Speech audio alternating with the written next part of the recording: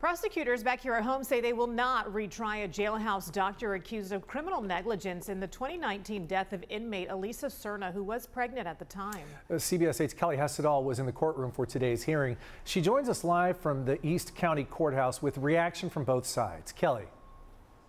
That's right. Criminal charges were dismissed against Dr. Friederike von Lintig. Prosecutors told the judge there's nothing more we could add to this case that would change the outcome. Now, Elisa Serna's mother was in the courtroom. She calls this decision disappointing.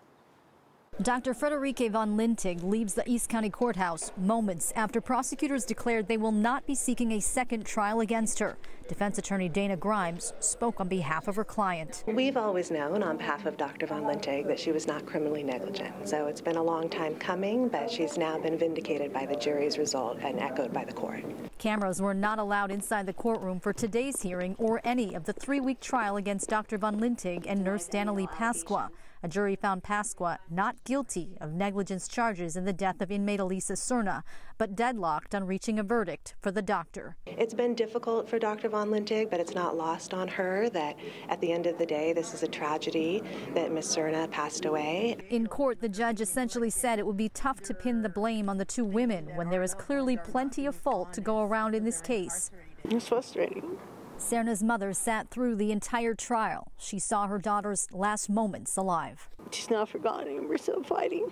A federal civil rights case was put on hold due to the criminal trial, but that will now move forward.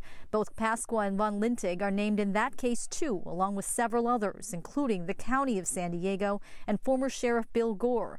Serna attorney Grace June. And what we are alleging against the entity, against the Sheriff's Department, is a pattern and practice of neglecting seriously ill inmates, a pattern and practice of accusing inmates of faking it, of malingering, and then completely ignoring them when they beg for help. And that federal case has a hearing now set for March 11th. Now, because it is in federal court, cameras will not be allowed inside that courtroom either. Heather and Carlo. And Kelly, will this criminal case, though, have any impact on the federal case? And I asked the Serna family attorney about that, and she says yes, in the sense that because this criminal case is now wrapped up, it will expedite that federal case, because had there been a guilty verdict, potentially there could have been appeals to that verdict, and it could have kicked this federal case further down the road. Now, I asked the Serna attorney, what will you be seeking in terms of damages? And she says that they will be looking for monetary compensation for the pain and suffering they say Elisa Serna suffered in the days before her death. All right, Kelly Hessedall reporting live for us. Thanks, Kelly.